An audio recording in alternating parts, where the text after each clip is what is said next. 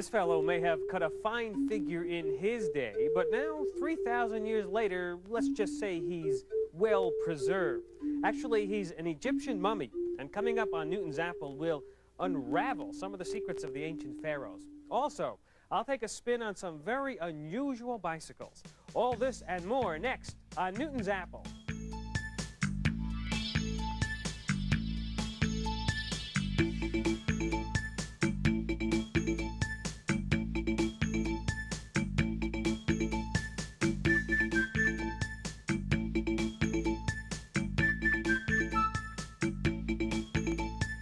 Welcome to Newton's Apple. Newton's Apple is made possible by a grant from DuPont, makers of better things for better living. And also by this station and other public television stations.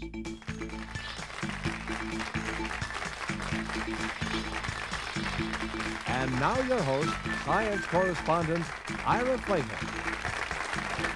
Thank you. Welcome to another season of Newton's Apple, a program that answers your questions about science, medicine, nature, the world around us. In fact, that's why we chose the symbol of the apple, Newton's apple.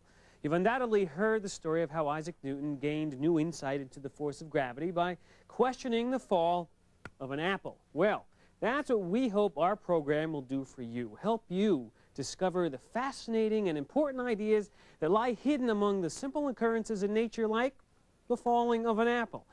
We'll help get to the core of those ideas by asking and answering questions just like Newton did. Now, we don't expect to rediscover gravity, but we might just plant a seed that could grow to open up a new world to you too.